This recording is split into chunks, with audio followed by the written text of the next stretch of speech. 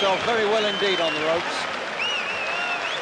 He came off those ropes having done rather more good work than the man who was pressing him against them.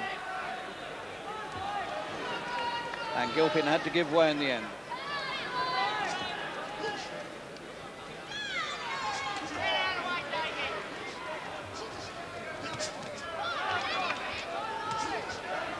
And again, Honeyghan ducking this way and that.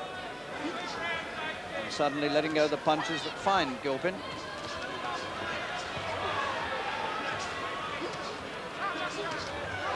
Oh, what a good punch, and he's got Honeyghan. Oh. Second round. And not far to go in the second round, about 20 seconds.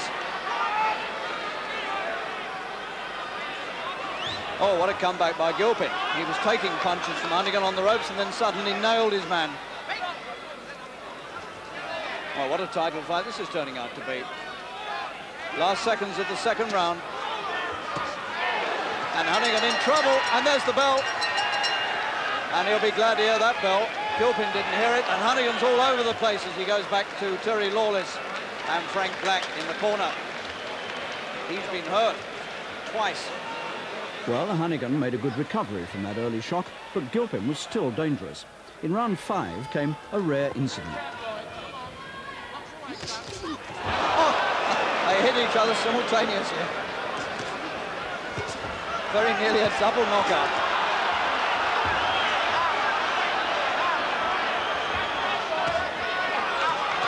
What an extraordinary fight.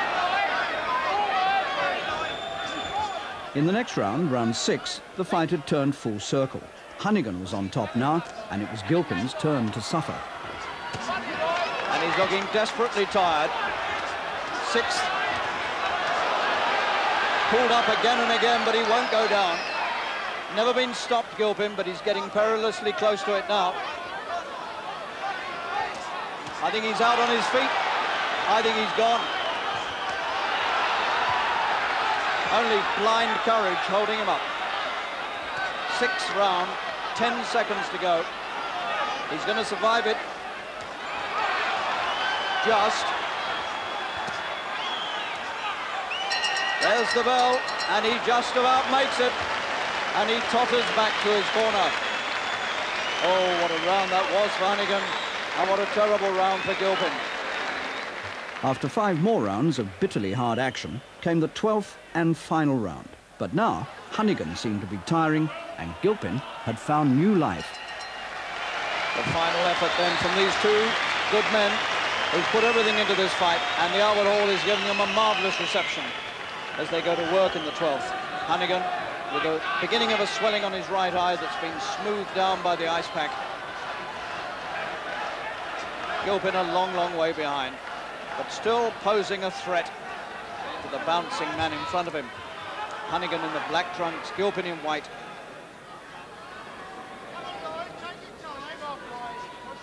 You would have bet heavily early on this would never go the full distance.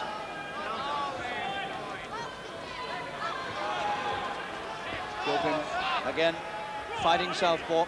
Only once has he changed his style in this fight. And looking now for the right hand that floored Honeyghan early on, if he can find it again.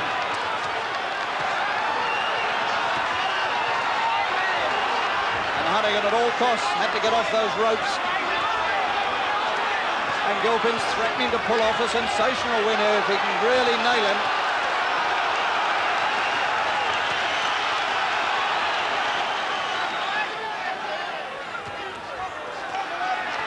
Honeyghan in his danger place there on the ropes. It's where he got caught early on. Fighting well off the ropes, and he forces Gilpin away. And Honeyghan's going to win it.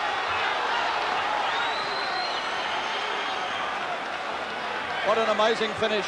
Gilpin, I think, is absolutely out on his feet. Sheer courage keeping him going.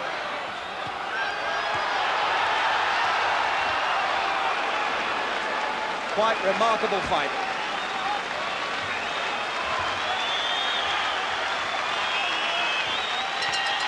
And what a fight they put on. The bell goes and nobody, including the referee, has heard it.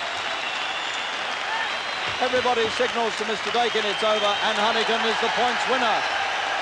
And listen to the reception he and Gilpin get.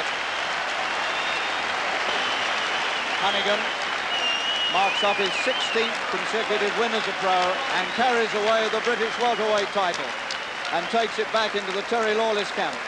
That's the camp that had John H. Stracey holding the same title a few years ago.